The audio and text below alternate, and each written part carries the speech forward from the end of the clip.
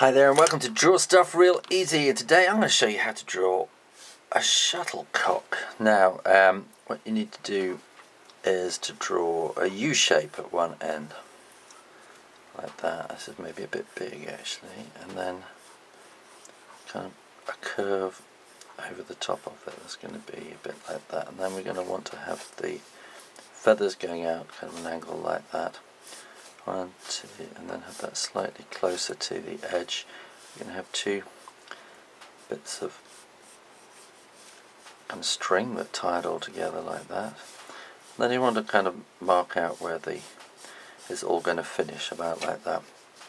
And then each of those stalks, what are they called? Feathers, is going to have a kind of feathery bit on the end, like that. So if you go around that bit there and then draw kind of a band going around it, it'll be slightly lighter in the middle and then darker out towards the edges, and then draw these quills, I suppose is what they are, the stalks of the feathers. They're not stalks, they're quills, and then you've got a kind of wiggly bit because it's kind of string that's kind of wrapped around it, and then you're going to want to do the next bits coming out like that, and again wiggly around that line, wiggly, and then kind of take the shaft of the feathers, the central part of the feathers, out to the end like that.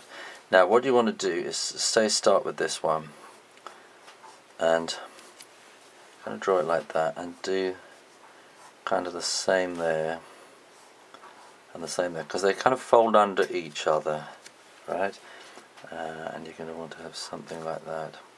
And again, you've got a little bit showing up there like that, and then you can draw the other bits folding in behind. If you do things in the right order, it all kind of falls into place, and that will go there. And then you're just going to want to put the kind of direction of the feathers in like that,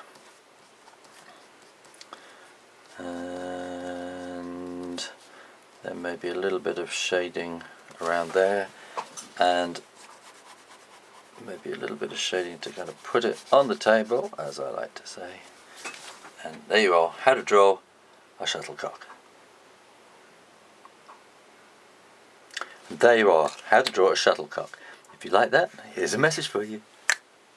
Thanks for watching, and if you want more longer videos, try my other channel called Shoo Rayner Drawing. I've also got another channel, Shoo Rayner Life, which is all about what I get up to. You can find out much more about me and my books on shoorayner.com, and you can follow me on Twitter, Facebook and Google+.